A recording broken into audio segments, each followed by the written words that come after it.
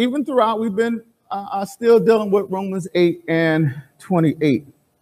And so today we're going to go, hallelujah, in a direction, hallelujah, dealing with Romans 8 and 28 that everyone goes to at a particular point in time in life. So let's just get to it. Romans 8:28 is, and we know that all things work together for good to them that love God, to them who are the called according to his purpose. And we know that, right, speaks to the confidence that we have to have in the ability of God, that God causes all things to work out purposely for the righteous for two reasons. God causes everything to work out for the good, purposely for the righteous, for two reasons. Because you love God and because you are the called according to his purpose. Amen? Amen. Amen. And you love God. Of course, you know you love God by loving God with all your heart, mind, soul, and strength. And then you love your neighbor as yourself. How you do those things show how much you love God. And then we even talked about the Great Commission being one of the most important ways that you can love God, how you can love your neighbor as yourself, and how you could obey God, showing your love for him. But as we think about God causes everything to work together for the good, again, I want to revisit that term good, because contrary to popular belief, God's good is not so that we can compete with and look like the rest of the world. God's good, when it happens in our lives, is not so we can compete with and look like the rest of the world. And so we, a lot of times when we hit our knees, we're asking God for things that will make us compete with and look like the rest of the world. Because we're experiencing and seeing the same commercials that the rest of the world is seeing, right? And so our influence is the rest of the world, amen. But that's not God. Didn't say, I'm going to God cause all things to work together for your good, so you can compete with the Joneses, amen. God's good is for his purpose. And so when God's good is for his purpose, we will be given everything we need to accomplish his purpose. But things that work together for the good are not always good for us. Just ask Jesus. Cup he had to drink from was for the good, but it wasn't good for him. So remember when the good to accomplish God's purpose may not always feel good to you. Ooh. And not only may it not seem good to you, it might not even seem fair. Because we grow up in a world where one of the first things we say, this ain't fair. We're looking for everything to be fair. This is not how you treated this one. This is not what you did here. This is not what, and the world is just not. And God is not fair. Oh, hallelujah. Praise the Lord. He never said my son died on the cross so things could work out and be fair. Oh, thank you, Jesus. Christians must never believe that life is supposed to be fair. Now, think about it. How do you even the odds if you believe life lived according to the word of God is not fair? How do you even the odds? I'm living, I'm supposed to be living it, but it's not. Let me tell you how we do some of that. In Jeremiah 32 and 39, which God said, I will give them one heart and one purpose to worship me forever, for their own good and for the good of all their descendants. When you believe, lack of fairness will make you add to God's purpose. I know God's purpose is that we're supposed to worship him worship him, but I need to even the odds, so I'm going to add something to this purpose so I can get what I want. Because just doing his purpose is not fair. 2 Timothy 1:9, for God saved us and called us to live a holy life. He did this not because we deserved it, but because that was the plan from the beginning of time to show us his grace through Jesus Christ. Lack of fairness will make you live a less holy life.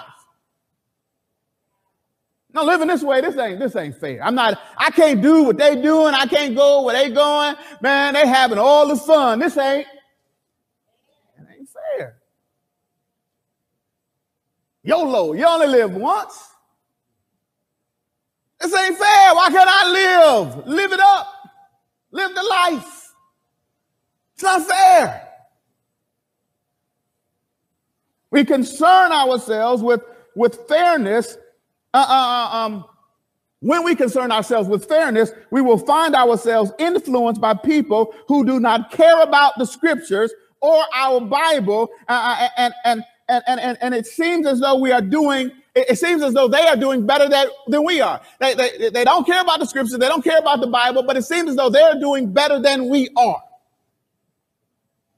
It's not fair that I got to follow this word and they got more money than I got. They got more houses than I got. They're doing, look like, it seems as though they're doing better than I am. It's not fair.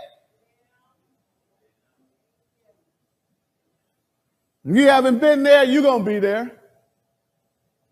If you haven't thought it, the thought's coming. It is the idea of fairness that leads us to question the promises of God. How can they have all of that? They don't even love God. They don't pray.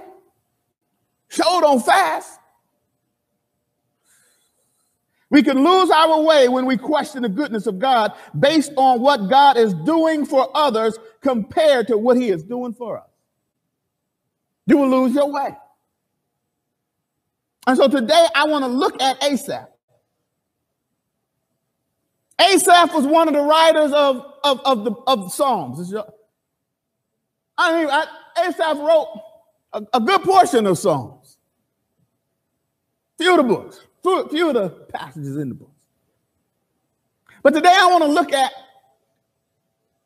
Psalm 73 in particular. And Psalm 73, Asaph, who was a musician, I say magician, he was a musician, and at times he was with David. And when I start seeing the name, it's one of those things you guys ever get a car and never see that car, but when you get the car, now you see cars like it all over the place. Like, there it is. I never saw anybody in this car. Now I see everybody in this car. That's the same thing with Asaph. I never even seen the name in the Bible, but once I got hip to his name, then you see his name is all in the Bible. The family of Asaph. Oh, thank you, Jesus. One of my favorite scriptures even had his name in it when dealing with Jehoshaphat, but that's a whole nother thing. But here, Asaph, he starts out Psalm 73 talking about the fact that he almost lost his footing. We're going to get to that. He almost lost his footing and his feet were slipping. But what he was referring to was his walk with God. He almost lost his footing. His feet were slipping in his relationship with God, all because of fairness. All because it ain't fair. And so it's in the word of God so that we can be careful not to lose our footing and slip. Because some people slip and never get back up. Look at Psalm 73, 1-3. It says, truly God is good to Israel, to those whose hearts are pure. But as for me, I almost lost my footing. My feet were slipping, and I was almost gone. For I envied the proud when I saw them prosper despite their wickedness.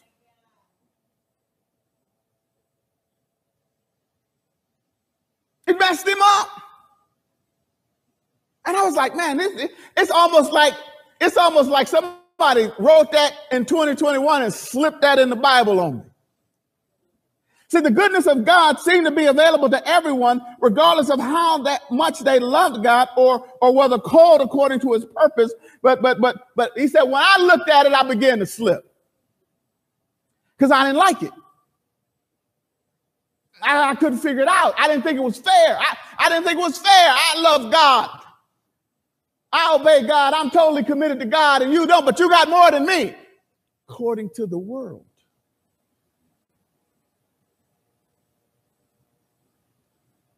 In Psalm 7 and verses 4, it says, he continues to tell us about his observation of these wicked rich. He said they seem to live such painless lives. Their bodies are so healthy and strong. They don't have troubles like other people. They're not plagued with problems like everyone else. They wear pride like a jeweled necklace and clothe themselves with cruelty. We know these people. One just got out of office. But he ain't the only one. We was just listening to something, and it was talking about a man who worked in the hospital, and he didn't even make $15 an hour. And they said the man that was the CEO of the hospital made 1,000 times his salary. 1,000 times. And he got sick cleaning the hospital. He didn't make his struggle was trying to make $15 an hour. He couldn't even live. He couldn't even live off of what he was making. And when he came back from COVID, they gave him a $6 gift certificate for the cafeteria.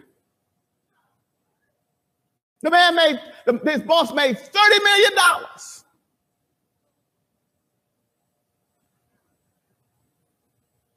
They wear pride like a jeweled necklace and clothe themselves with cruelty.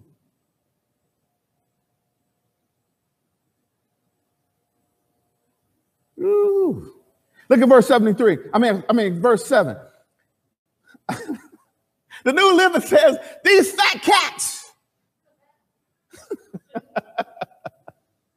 have everything their hearts could ever wish for. They scoff and speak only evil. In their pride, they seek to crush others. Did y'all see that? They boast against the very heavens, and their words strut throughout the earth. Whew. And so the people are dismayed and confused, drinking it in all their words. Isn't that what we do? You drink in all the word. I mean, why? We listen to every athlete who got something to say, every entertainer that got something to say. Why? Because they're rich.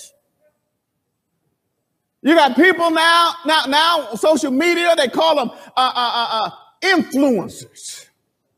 Why? Because they got so many hits, so many likes. They make so much money on the internet and Facebook and Twitter and all that. And so the Bible says that people are dismayed and confused, and they're drinking in all their words.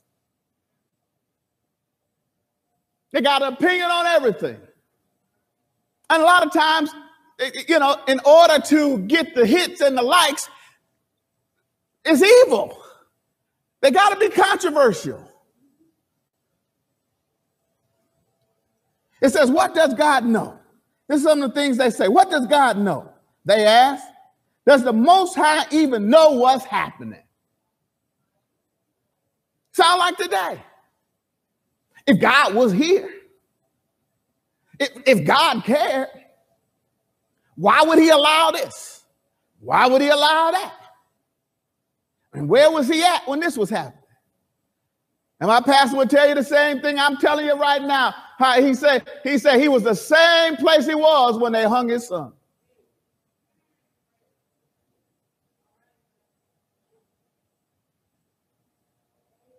So it's evil. It's evil. It's happening everywhere.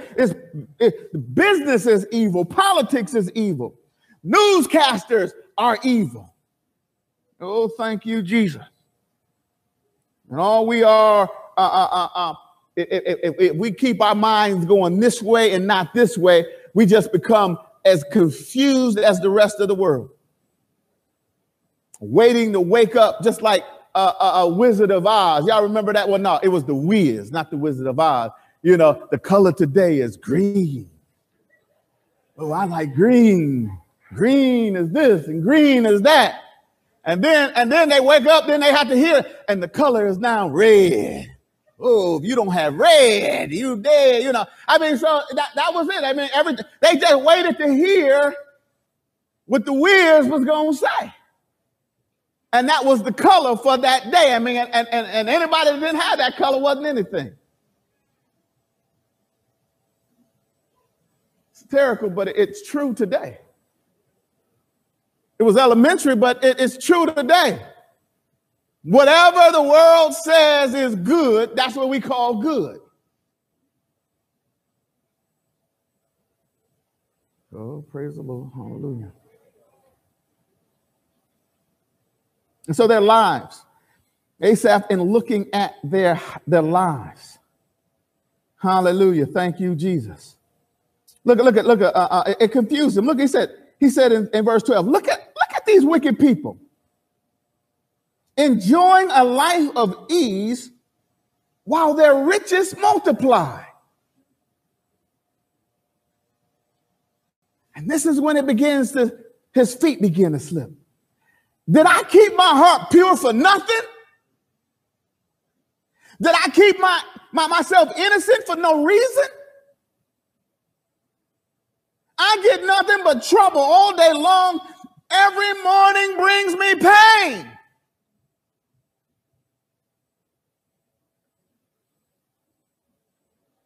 I mean, there's some good Christians that woke up feeling this way. There's some Christians, like I said, I mean, compared to the rest of the world, we don't have to wake up this way. But there's some people who wake up loving Jesus in other parts of the world, and they could have wrote this. They could have wrote it. It's how they feel. They wake up in the morning, hallelujah, loving God, but wondering, is this the day that someone's going to kill me for being a Christian? Are they going to hunt me down today? And here's Asaph talking about it right now, talking about it back then, that we can read it right now. And this is how he's felt. And there's some of us, even though we don't get nothing but trouble all day long and every morning brings you pain, you still wondering about, am I doing all of this for nothing? Look what they're getting, and they don't even act like they love God. They don't even try to obey the word of God. And look how they're living. It messes some of us up because our focus goes off of God and onto them.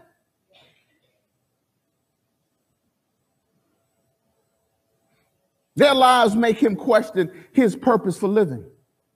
Their lives make him question his worship of God. Their lives make him question his holy living. Their lives make him question the cup he has to drink. Nobody else got to drink this. Why have I had to deal with so many deaths in my family? Why did I have to lose my job?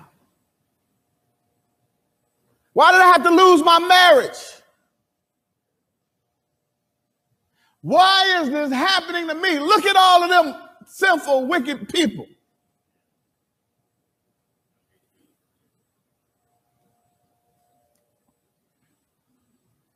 Look what he says in verse 15.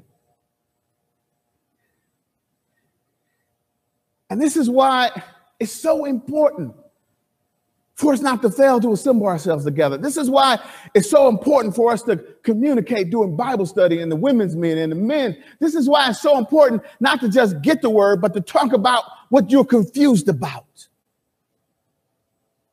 Talk about what doesn't make sense to you. Because 9 times out of 10, it doesn't make sense to somebody else, or it didn't make sense to them until they talked it out. He says, if I had really spoken this way to others, I would have been a traitor to your people. Now, you ain't saved. Talking like that, you ain't saved.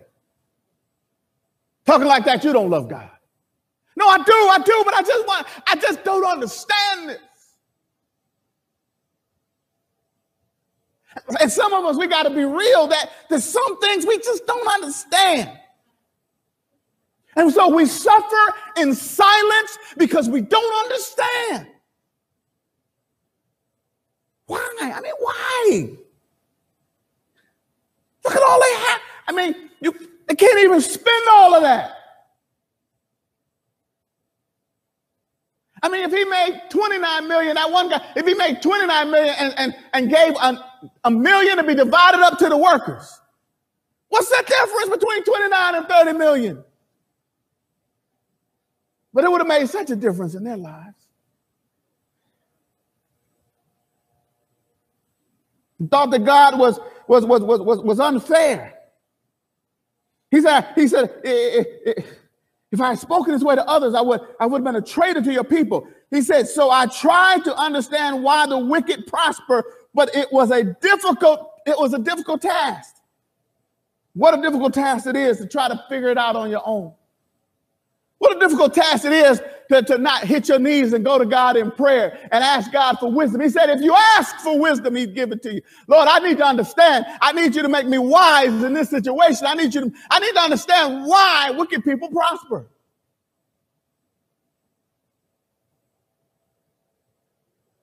And so he thought God was unfair, but he kept it to himself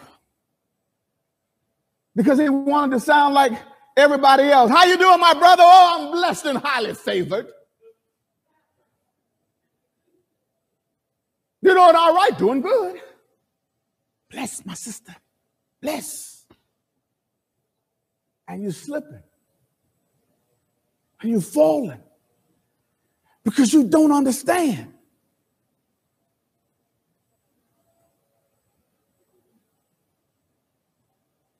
So we have to learn how to talk things over with God and with other believers. The Bible says iron sharpens iron. If you're dull in an area, not understanding is dull.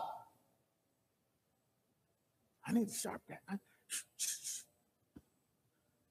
My wife said something that was so profound. She said, guess what? When iron sharpens other iron, you see sparks. It's not an easy thing to do. It's not a comfortable thing to do. Iron sharpens iron. We say it, so easily. But there's going to be some sparks. There's going to be some friction. There's going to be you might have to argue a little bit. You have to prove your point. You have to bring out some scripture. Iron sharpening iron is not some easy thing. You get some people, you say something to them, they get mad, they shut down, and you can't even have a conversation. Well, guess what? You're going to remain dull. Sometimes you have to listen. Sometimes you have to get your point to prove your point. You just can't shut down. Well, I know what I'm trying to say, but I just can't get it out. Well, no, you don't. You don't know what you're trying to say then. That's just an easy way to shut up. Because if you can't get it out, you don't know what you're saying. Because if you do know what you're saying, you can get it out. And so it's going to take some time. It's going to take some, I need to articulate this. I need to go back. I need to look at this. I need to, because you have to realize I don't know what I'm saying. And then now you got to go back and do some studying. They always picking on me. It's just not, it ain't fair. It ain't fair. Yeah, let's pick it on me.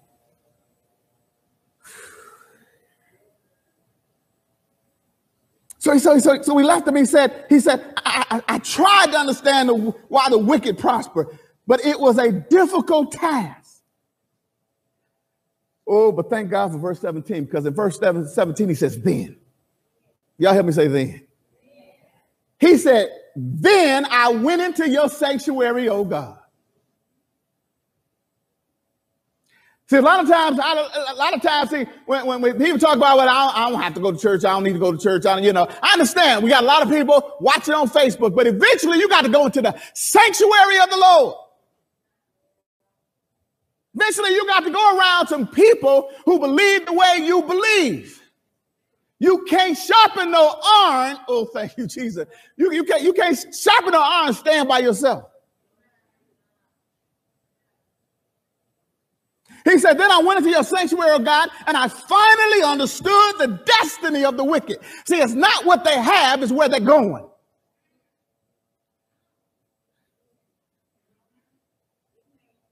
See, you got to remember, I'm not living this, we know God caused all things to work together for the good to them that love God, to them who are called according to his purpose. But look, I'm not living for what the good I could get. I'm living for the end I'm going to receive. I'm living to live again. I'm not living to compete with the Joneses. I'm not living to amass a lot of money. I'm living to bless people. People don't understand that. See, if you understand the fact that when you sow a seed, you reap a harvest, the more you give, the more you receive. The world don't understand that. The world say, I'm going to receive and I'm going to keep. That's how they amass riches. But that's not how we amass riches. We give. And God, and it ain't a scripture I can't find in the Bible, but it's true. You can't beat God given. You can't beat God given.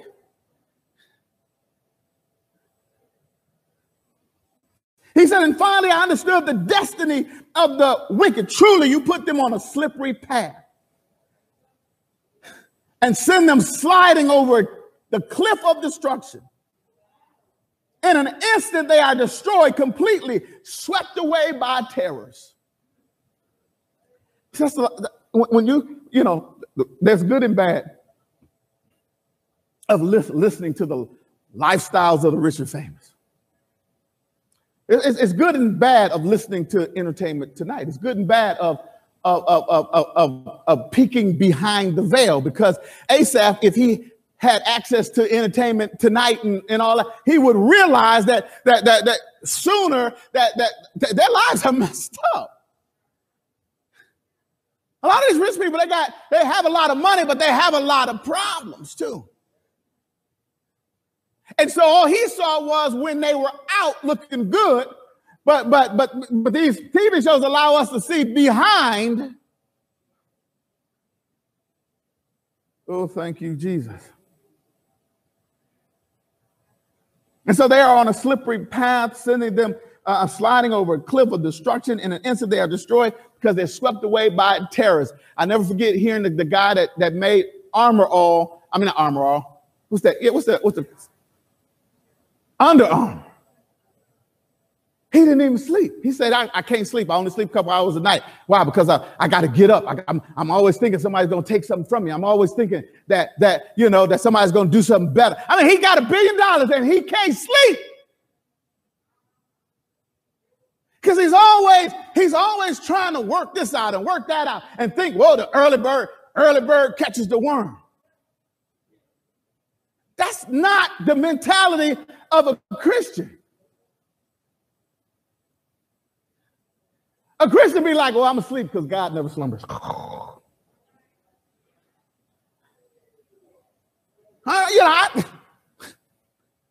Oh, thank you, Jesus. Thank you, Jesus. They used to tell us when we was growing up, you got to do twice as good to be considered as good as. That's what they used to tell us. Well, but to me, Jesus is the great equalizer. I don't live that way no more. I don't live that way no more. No, I don't live that way no more. I got to be twice as good to be considered as good as, in whose eyes? See, because I want to be approved by God. So when I want to be approved by God, I ain't got to be twice as good, be considered as good as in this world, because Jesus is the great equalizer. Jesus can open doors in this world that no man can close. Woo, thank you, Jesus. Hallelujah. Thank you, Jesus. So the thing is that you got to keep your eyes on God. And then when you're keeping your eyes on other people and you notice who they are, just understand their destiny. Because we're not doing this for what we can get from God. We're doing this so that we can be reconnected back to God and live with him for eternity. All the other things he already promised. He already said, if you choose life, you're going to be blessed. I said before you life and death. I said before you blessings and curses. Choose life. Blessings already come with the choice. Seek ye first the kingdom of God and his righteousness, and all these things shall be added. It's already included. Stop looking at other people. Look at your life and look at your example. So his problem was not with rich. His problem was with the wicked rich. That was his problem. His problem was not with rich people. The people he described was wicked rich people. There's a difference. That's what the Bible says. It's the love of money is the root of all evil. It's not money. There's a lot of people that do a lot of good with money. There's nobody ever thinks it's fair when God blesses you with $100,000 and somebody else gets blessed with $1,000. Nobody ever goes, but God, this isn't fair. Why do I have 100,000? Why do we never go that direction? It's never fair until you look at somebody who has more than you. And then you begin to examine their life. Because now you're trying to understand why, instead of understanding what you have and what you have it for. And what are you doing with it? Oh, thank you, Jesus. You got some. It bothered him. And if we were truthful, nothing bothers us more than somebody having more than us who don't love God. Look at Psalm 73, look at 23. It says, when you arise, O Lord. Now, I don't know about y'all, and I don't have any proof of this, but I'm really looking at this as the resurrection. Just maybe because Easter was just last week, but I was like, wow, look at this. It says, when you arise, O Lord, you will laugh at their silly ideas as a person laughs at dreams in the morning. You will laugh at the way, when you arise, O Lord. Because our God never sleeps or slumbers. I'm trying to figure out, when is he going to rise? And I'm saying, maybe he's foretelling about. But this is how I also connected it. When you arise, you're going to laugh. But when you arise, then I will realize my heart was bitter. And I was torn up inside. And I was so foolish and arrogant, ignorant. Well, arrogant and ignorant. Ignorant. I must have seemed like a senseless animal to you. Yet I still belong to you. You hold my right hand. I mean, think about this, is that when we begin to live a resurrected, a born-again life, we have to begin to realize that, some things make our heart bitter. And we don't even understand why. That we get so torn up inside over things that don't even matter to you. Why? What does it matter if that man got $1 billion? What is that to you? What is that to you? All you're thinking about is what you don't have, but his don't. Him having money don't have anything with you not having money.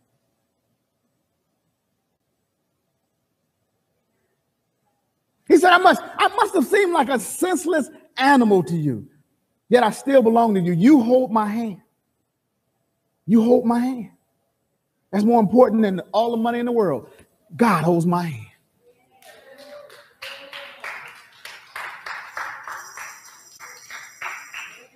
Woo! Thank you. Look at 24. He said, see, this is the man after he came to the sanctuary.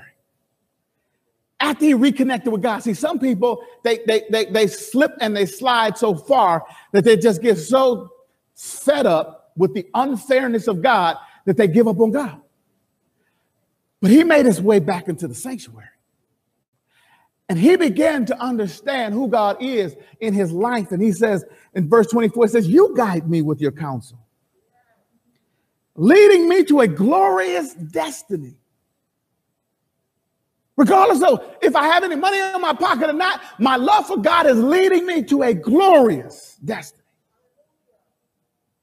And then he began to think, whom have I in heaven but you? I desire you more than anything on the earth.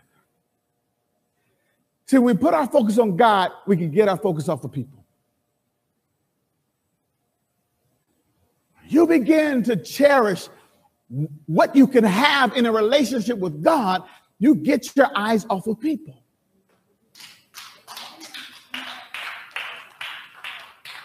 What you have is more valuable than $1 billion.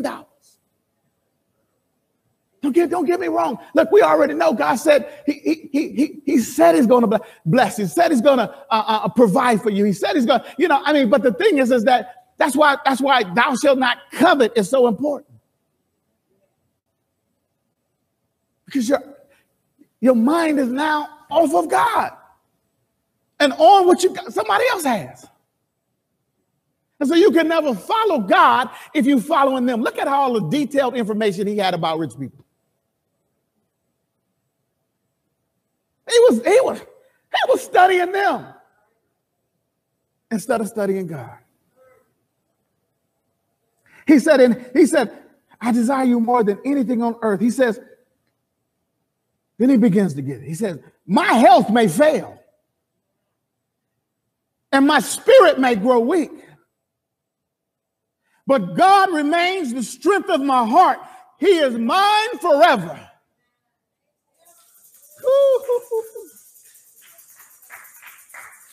He said, look, these bodies gonna get sick. God, it ain't fair that I'm getting sick. These bodies was dying the day you was born. And he says, and my spirit may grow weak. He's not talking about the Holy Spirit in you. He's talking about that life spirit. It's going to grow weak.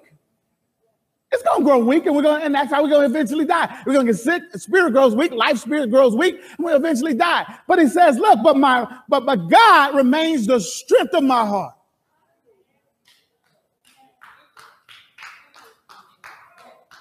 And what I have in him can never be taken away. He's mine forever. I will have him here on this earth, and I will have him here when I go. Any money I have is going to be left here. Any possessions I have is going to be left here. But God is mine forever. Then he begins to think about those who have thought the way that he's thought and went another direction that he did. He said, those who desert him, those who desert God will perish. For you destroy those who abandon you.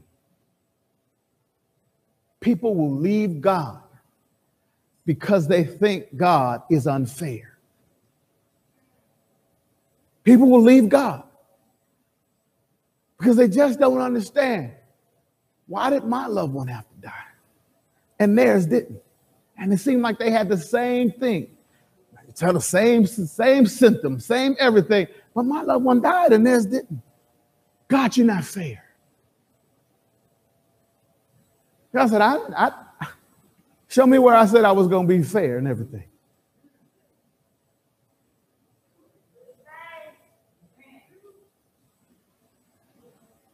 There are those who will abandon God because he does not operate by their rules of fairness. You better throw your rules of fairness out. My wife, when she would give the kids, I don't care what she'd give kids. It could be peas, carrots, tomatoes. I don't care what it was. Everybody got the same amount.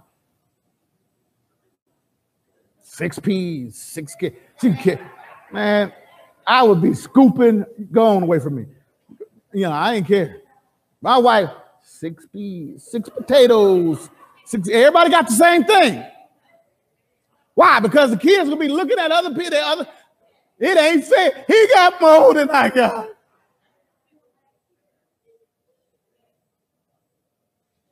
And quiet is kept. We haven't outgrown that. We have not grown that. But we better. He said,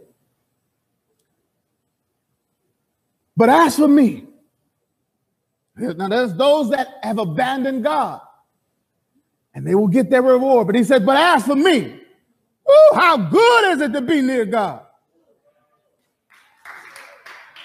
I don't care about the money. I just want to be close to God. See, he got everything I need. See, I might be trying to get money, but I need him to bless me in another area.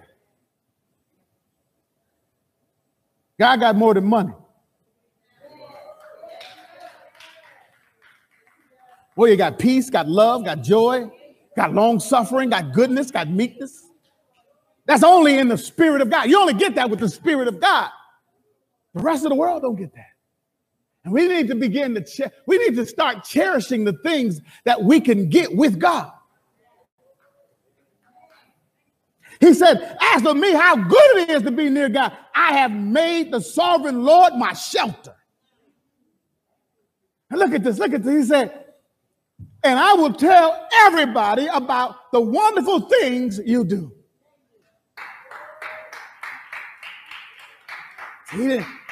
He made the shift.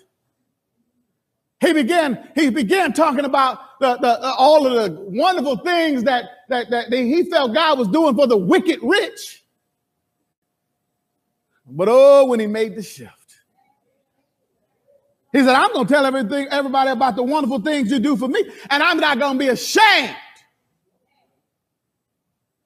I'm not going to be ashamed. I got a Toyota, a 2000 Toyota. I get in my 2000 Toyota and I drive all around the place. I don't care about nobody got you got a 2021 Mercedes Benz. I don't care. You can't get no faster. You can't get nowhere no faster than me.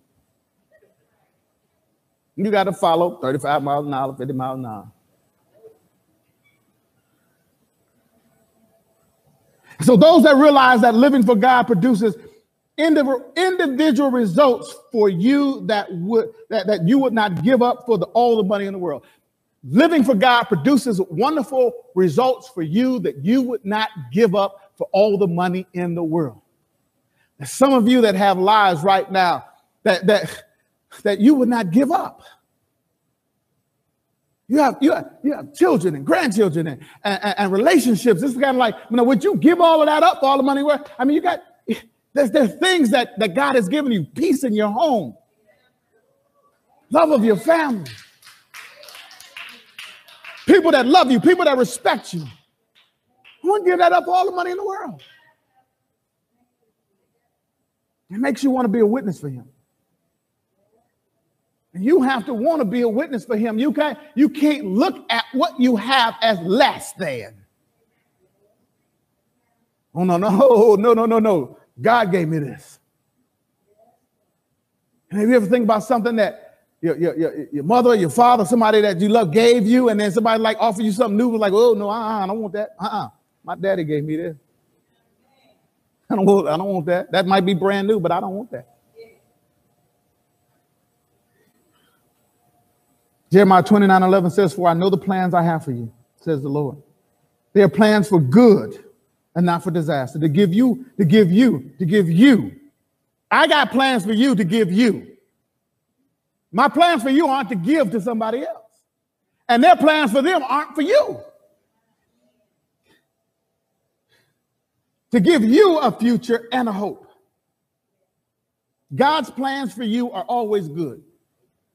That's something that you got to understand. That's something you got to say to yourself. God's plans for me are always good. Now, what makes them seem like they're not good or no good is when you begin to compare his plans for you with his plans for somebody else.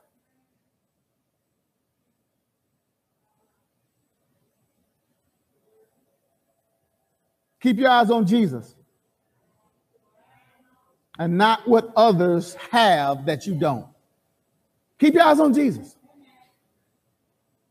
He's our example. There's a lot of things he could have had. There's a lot of things he could have did. But he always said, I come to do the will of the Father. Everything was tempered by I come to do the will of the Father. Not to do my will, not to get my own thing. I always come to do the will of the Father. And my last scripture, just because we're in this frame of mind of the resurrection of Jesus, I want you to see Hebrews 12, 1-3.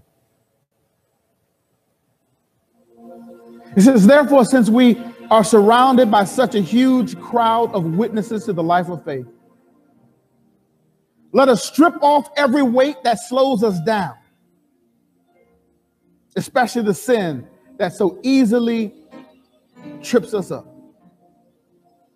Like Asaph. I was slipping, I was falling. He said, and let us run with endurance the race God has set before us. And I like verse 2 because it says, we do this by keeping our eyes on Jesus, the champion who initiates and perfects our faith. And so it tells us that we need to strip off the sin and what we need to do. Then it tells us who is our example, but then it tells us how our example did it. It says, because of the joy awaiting him, he endured the cross, disregarding its shame. Some of you are ashamed. You're ashamed of living for God. You're ashamed of what you have. You're ashamed of the amount of people that we have in the church. How many people y'all got in your church? We got 1,000 people. How many people y'all got? We got. You changed the subject.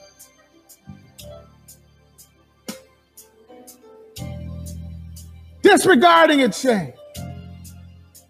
Now he is seated in the place of honor besides God's throne, thinking of all the hostility he endured from sinful people. He said, think of all the hostility he endured from sinful people. Then you won't become weary and give up. Think of what he had to go through. Think of the shame that he had to endure. Think of how many times Jesus could say, this ain't fair. I didn't sin. I didn't do nothing wrong.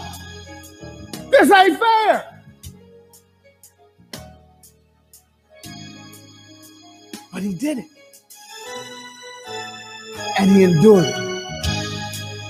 If you don't get anything to understand, this life that we live for God is not going to be fair when you compare it to the rest of the world. But when you compare it to what we're going to receive in heaven, we don't even deserve it. It still ain't fair. We getting the best part. You know, what do they say? The better part of the stick or the better, I don't know. We stand. I had that analogy. I don't know it now. Amen. We got the best.